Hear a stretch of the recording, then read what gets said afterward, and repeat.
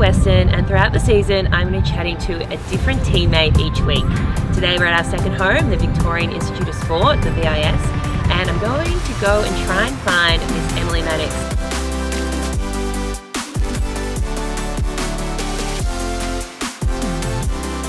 I feel like that. Oh, hello! Wow, that was so fun. I know.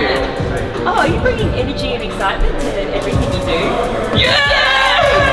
Man, how's it going? Yeah!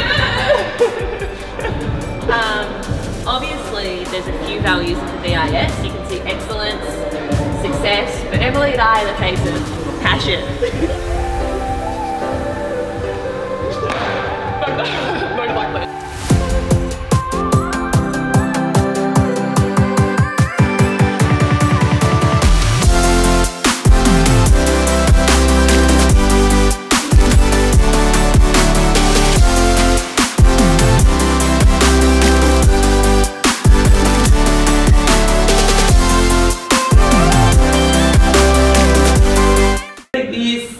And then we couldn't do like this. I broke my knuckle. There was two finger guns. I remember them. Emily, welcome to the show. Thank you for joining us. So, I guess tell me a little bit about yourself. Family's a big thing for me. I'm very close to my grandparents, as you know. They come to a lot of games. They're very sweet. Yeah, family's probably number one for me in terms of who I am away from netball. Is there anything that really drew you to netball? Because I know for me it was always kind of about like the female friendship and the team sport element, but like I know you were a star cross-country runner. So fast. Nearly beat Morgan Mitchell, as I've told this story. It's a collective times, so I'm going to tell it one more time. Nearly beat Morgan Mitchell in a cross-country race. She picked me at the post by 1 second. I was streaming down the hill, and my motivation was my granddad, who is no longer with us. He always had a thing that we couldn't get our ears pierced till we were 16. And I was about 9 at the time running this cross-country race, and Mum said, "Oh, we won't tell Granddad, but if you make nationals, you can get your ears pierced." So I'm running down the hill trying to beat Morgan, and I lost by 1 second.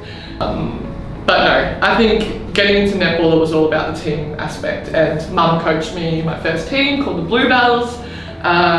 We wore the little wraparound little clips. Yeah. Kids these days, I mean, they wear dresses straight away. That used to be the biggest upgrade in the netball world, when you went from a polo and a skirt to a bodysuit. And the bodysuit was, yeah. I mean, that's another winning issue. I didn't grow tall until I was about 15, so I was sort of average height. So I played goal attack to start off with, and then as I grew a little bit, yeah, year 8, year 9, I went into goal shooter.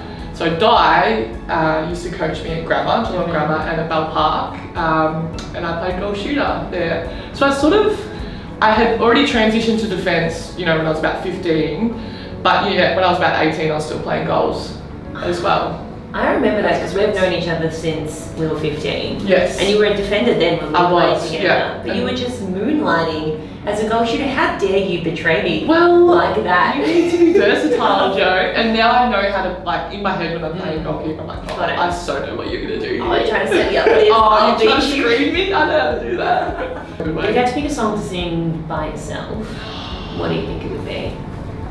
I do know all the words to Downtown by Macklemore, as you've heard many times. I love it, yeah. I mean, I do love that song. It's because when I did a stint at the AIS, when it was the Centre of Excellence, obviously you have a lot of time in those dorms / rooms, so that's when the song came out, and I just learned it, like word for word. I play a verse over verse just to learn it.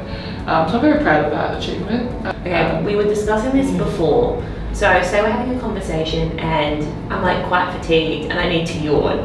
Like, oh yeah. Okay, I need you to give me your best, like, I'm yawning, but I don't want you to know that I'm yawning. So, well, I do this all the time, but when I'm talking to Ari, he knows, he says, are you yawning? He calls you out for it. But it's like the mouth closed while doing it. You're like, now I'm going to try and yawn. You know when you say the word yawn and you try to yawn? You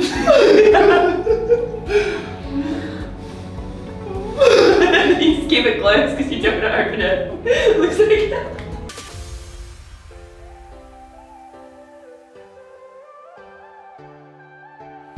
Thanks for coming along with me to find out a little bit more more about Emily Mannix. Make sure you tune in next week to find out a little bit more about another teammate of mine.